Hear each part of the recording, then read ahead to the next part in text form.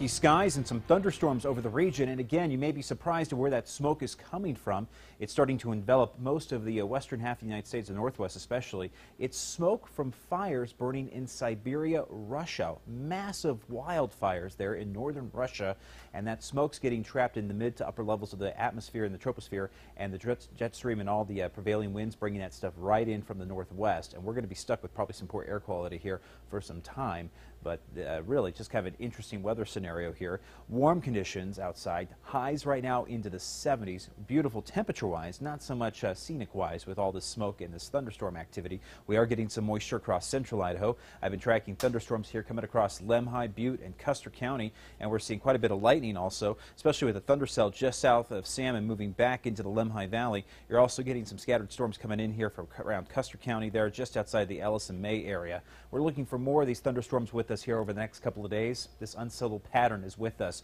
Moisture coming in here from the south tonight through tomorrow, and then we have this area of low pressure in the Gulf of Alaska, and all this moisture trailing on the south side of that low. That's going to be moving in here for your Friday and Saturday with some cooler temperatures on the move as well. So let's go right over to Vipercast, 10 o'clock tonight, putting this into motion, and I'm going to freeze the clock tomorrow morning. Partly to mostly cloudy conditions at around 9 o'clock, and we could even see a few isolated storms in for the late morning tomorrow.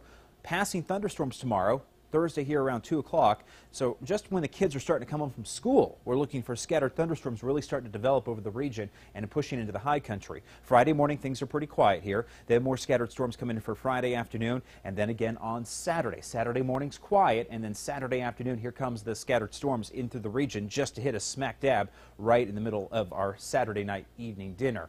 42 in Blackfoot tonight with highs into the upper 60s for Idaho Falls and Blackfoot, mid 60s in Burley, and the upper 60s at the site tomorrow. We're hitting 69 in Chow, 61 in Stanley with 70 in Salmon, around 67 for Rexburg, 60 in Jackson Hole, and the same for Driggs with 59 in Island Park. Southeastern Idaho, 66 in Preston with a 63 in Lava Hot Springs. The 8-day forecast, yeah, it's kind of a wicked ride here as we head into the weekend.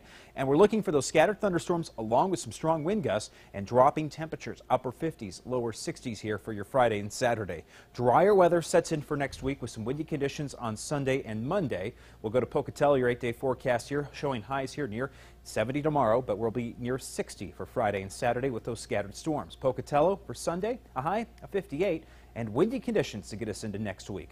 Rexburg, you're looking at highs here pushing into the upper 60s to lower 60s from Thursday to Friday. So we go from near 70 for Thursday down to the lower 60s on Friday, mid 50s on Sunday. Blackfoot, you're also looking at those scattered storms here to get us into Friday and Saturday, most of which hitting us Saturday afternoon and into the evening hours to get into the weekend. So most of your Saturday morning should stay dry but windy if you have to get out for Saturday morning. Sunday, drier conditions. Salmon, highs here around 70 for tomorrow, 60 though on Friday. Scattered storms to get us into the weekend with highs into the mid to upper 50s for your Saturday and Sunday. Drier conditions next week. Jackson Hole and Island Park, you're looking at highs here near 60 for Friday, but near 50 on Saturday with those scattered storms, possibly even some early morning snow on Sunday. Carol, Jay.